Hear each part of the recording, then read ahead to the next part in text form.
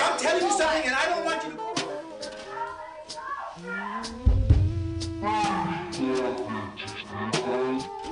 Another night, and I can't sleep. Screams penetrate my walls. A limp soul falls in the room across the hall as a door slams.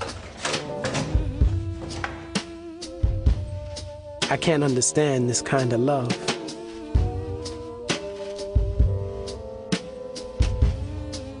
I get up, cross the hall, and place 3 knocks on the door, as I've done on countless nights before. I don't know how she continues to endure. It's not even me, but I can't take it anymore. She falls into my arms, grimacing as I embrace. Though she tries to hide, I can see the swelling and the bruises that discolor her face. She feels almost lifeless in my hands, and I can't help but wonder what kind of a man shows love by raising his hands. Look, let's go call them. What makes a woman stay when he won't let her stand? Why, I keep getting out of bed, placing 3 knocks on the door. She keeps saying that she wants out, but it's as though I want out even more. I wonder how it feels to constantly live in fear. I wonder what she sees when she looks into the mirror.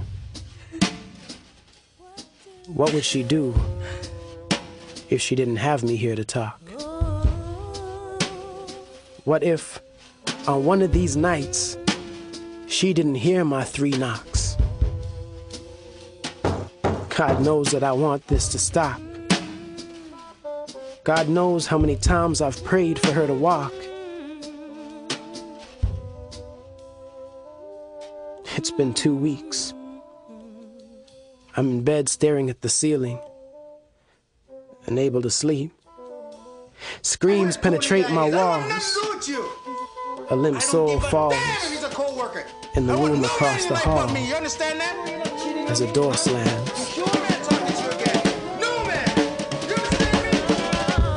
Damn. I can't believe that this is happening again.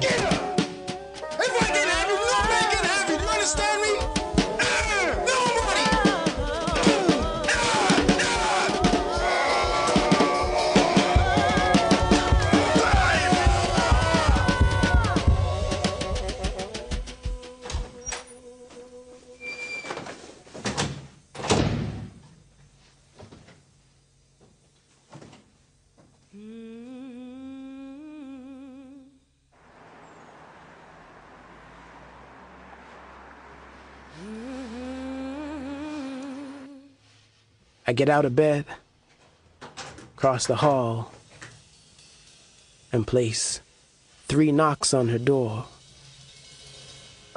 As I've done on countless nights before, there was no answer, so I placed 3 knocks more.